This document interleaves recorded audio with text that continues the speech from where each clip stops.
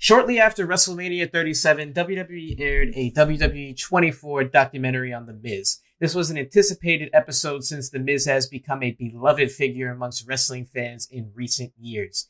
One of the talked about aspects of this documentary saw Miz tell a story about the time he was kicked out of the WWE locker room for good. Miz never referred to the person responsible for kicking him to the curb by name.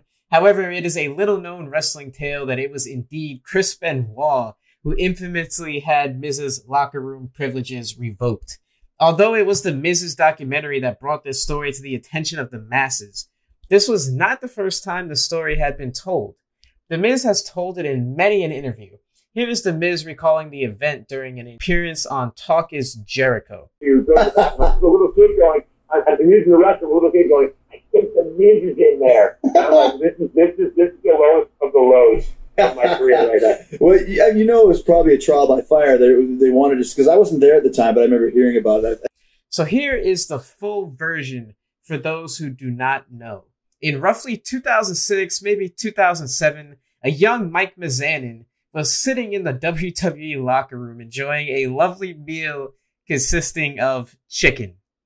Nothing particularly unusual about this, aside from the fact that it's not proper locker room etiquette to eat in the locker room. Maybe nobody told Miz this in Becoming a Wrestler 101 or something. On top of that, he was eating the chicken over referee Scott Armstrong's bag. Armstrong confronted The Miz over the situation, stating something along the lines of, quote, "You're eating that over my bag." And The Miz profusely apologized. He was like, "No, I swear to God, I'm not." Now picture this. Picture what we're seeing. Put this in your head. The Miz in 2006 is like 3 years removed from reality TV. Then he does Tough Enough, another reality show in WWE.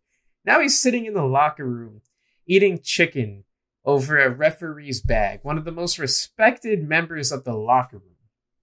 Now, Chris Benoit, who's standing by, he overhears this incident and he starts screaming at The Miz.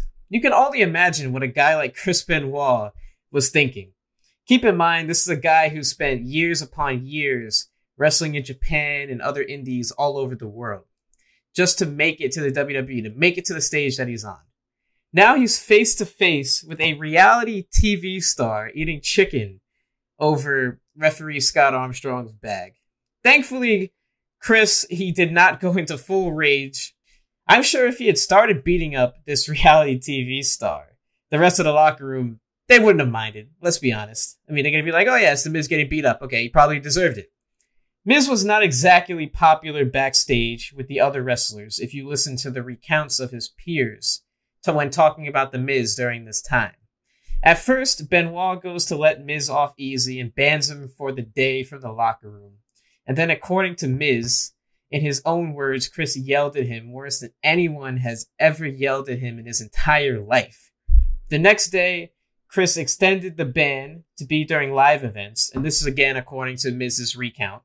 Miz could change in the locker room during Raw and SmackDown tapings, but then maybe a day or two later, Benoit kicked the Miz out of the locker room for good. During the time in which Miz was banned, he was seen using public restrooms at arenas, the same restrooms that fans would use. And he retold a story of when a kid was like, "Oh my God, I think that's the Miz in there."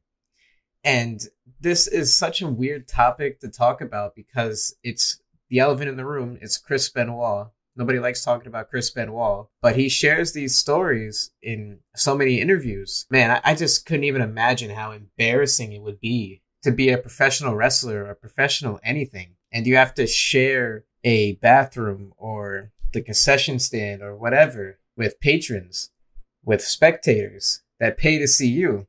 People with like his t-shirt on are going up to him in the bathroom and be like, "Hey, are you the Miz?"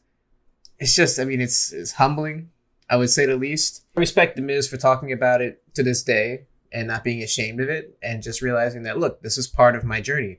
Every wrestler has difficulties in their journey. No one person's singular journey is the same as another person. Everyone takes different paths to get where they are. And I'm glad that Miz acknowledges that. He doesn't try to erase it from his history. Could take a route and just pretend like that didn't happen. But good on him for not doing it. So the tale wraps up with Miz wrestling The Undertaker at a SmackDown. Now, this is after Benoit had passed away. So the old rule was whoever banned you from the locker room is the only one that can uplift the rule. Well, they were in a bit of a gray area, considering the obvious Benoit is no longer around. So after Miz wrestles Undertaker on a match, after the match, the Undertaker sees the Miz changing in the hallway or changing in a bathroom or something, and he's like, hey, why aren't you changing with us? One, that goes to show you how little nobody paid attention to the Miz back then. Undertaker didn't even notice that he was changing in hallways and bathrooms for like nearly a year. And he asked Miz the story, Miz tells him the story, and boom, the ban gets uplifted. Miz is allowed to change in the locker room now. And that's been the video. For those of you who enjoyed, please leave a like, hit that subscribe button. I greatly appreciate it. I guess I'll do a little house cleaning here at the end. This is kind of the general direction that my channel is going to go in the future. I don't want to do Raw and SmackDown reviews or pay-per-view reviews. It's a bit tiring. I like doing these journalistic, research-heavy, informative videos.